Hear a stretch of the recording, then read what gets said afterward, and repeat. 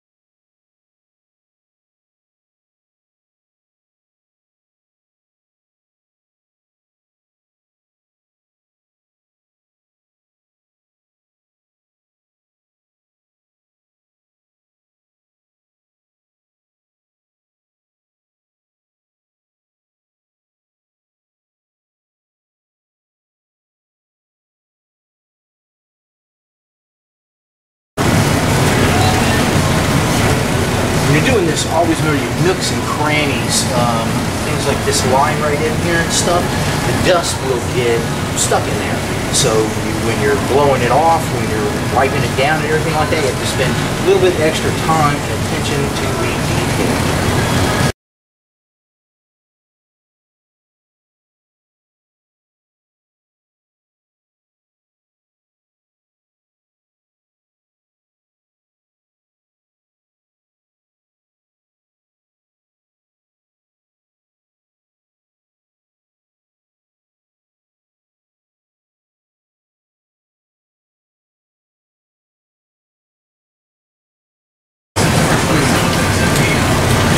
So just get a little bit of etching primer. It doesn't have to be any specific brand or anything like that. Again, you don't want to do this if you're using House of Colors, because etching primer and House of Colors don't get along. But we're not doing that on this one, so we can't. We've got everything cleaned up. We've got a little acid etch shot on any of our bare metal, and now we'll go ahead and we'll shoot our primer. So I don't have to shoot full primers on everything, all one coat each time. Let's say, for instance, I think that this area right here is low.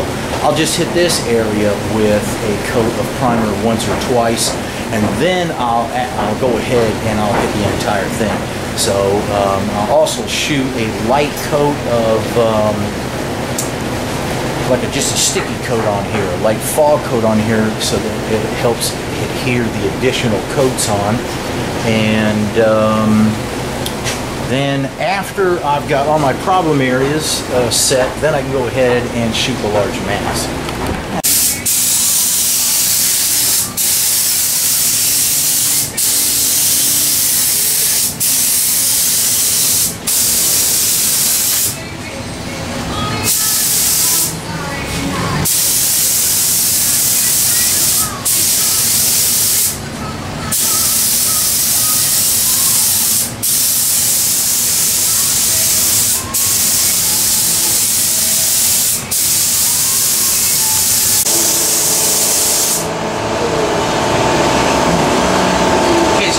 Coat's just a quickie, light coat, just kind of get a good stick to it. Give it 5-10 minutes to dry up, then we'll go ahead and start shooting our primer for real.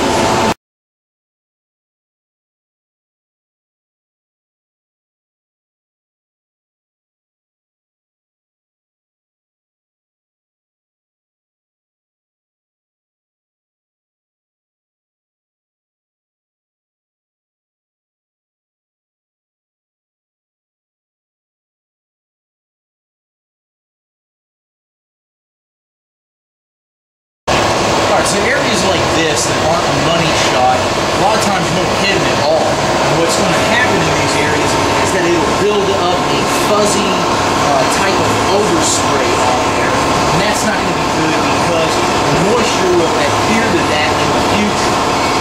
So what I like to do is, after I shoot this a couple of times, then I'll put like one coat on this just to keep that fuzziness down.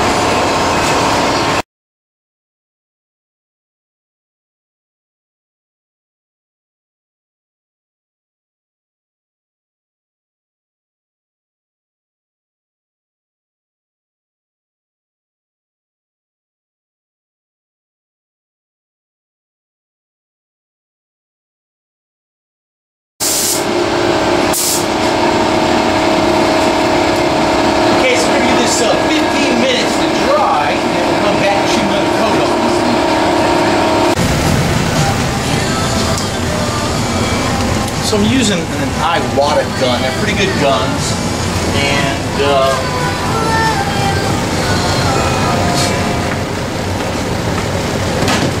so I'm using an Iwata gun. They're pretty good guns.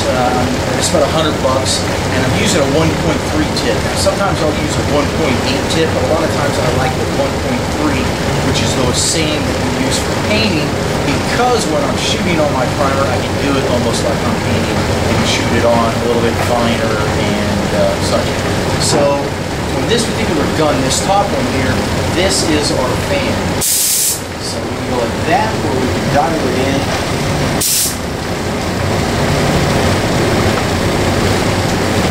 And then it'll do a spot. Typically on this one, I'll dial it all the way out. And then I'll go in just a little bit. So this right here is how much material is coming out. Now, since I'm using a 1.3 material tip, I turn this out about 4 or 5 turns, and then you can see that I get a nice pattern there. Now, your gun might be a little bit different. You might have to adjust these here a little bit of air pressure. The air pressure I got going to this right now is about 25, 26 pounds. And I have it adjusted at the wall, not right here, so I don't have to have the adjuster right on here getting in my way when I want to move around. If you have your air supply gauge on here and you have your filter on here, it gets a bit cumbersome and such. So I can shoot a short hose like this, and then here's my filter right here. Now it's a lot more maneuverable and I don't wear out as quick. Another good way to test to see if your gun is shooting well is to take your pattern and go straight up and down like this. Now I can shoot it here.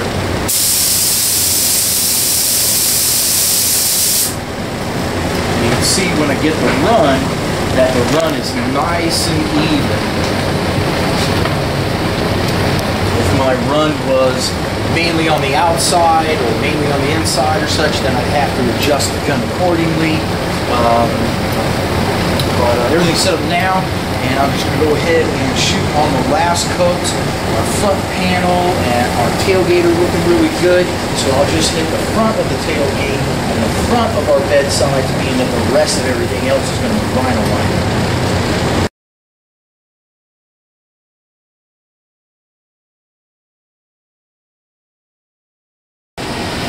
when I'm shooting my coats, I'm doing an overlap. So the first shot will go right here, and then the next shot, half of that will cover this, and half will cover new metal. Then the next one will come up and do the same thing. Doing the overlay gives us a more even laydown.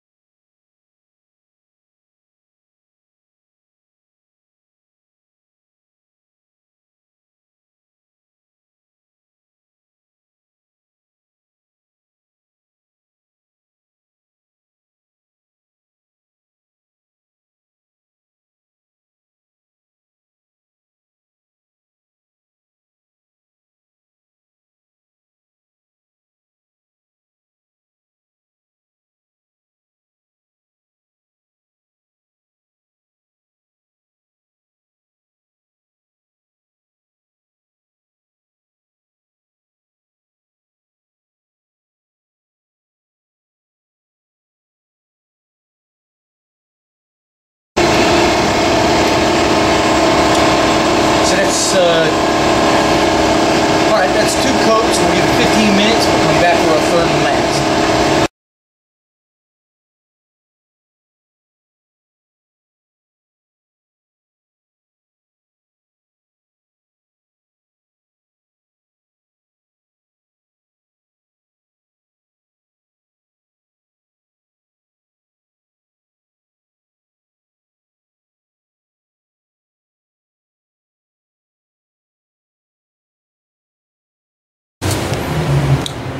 Here you can see the bed sides all done, and they are looking pretty straight.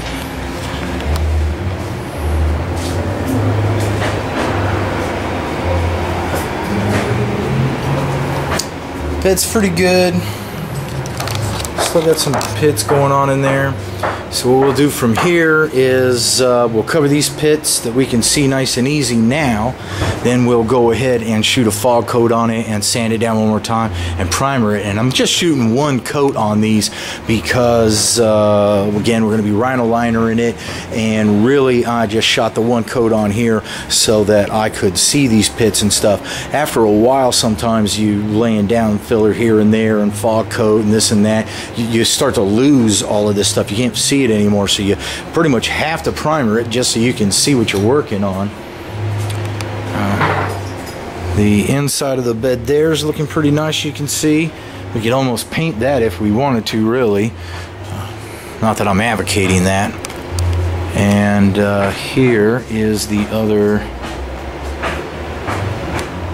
bedside.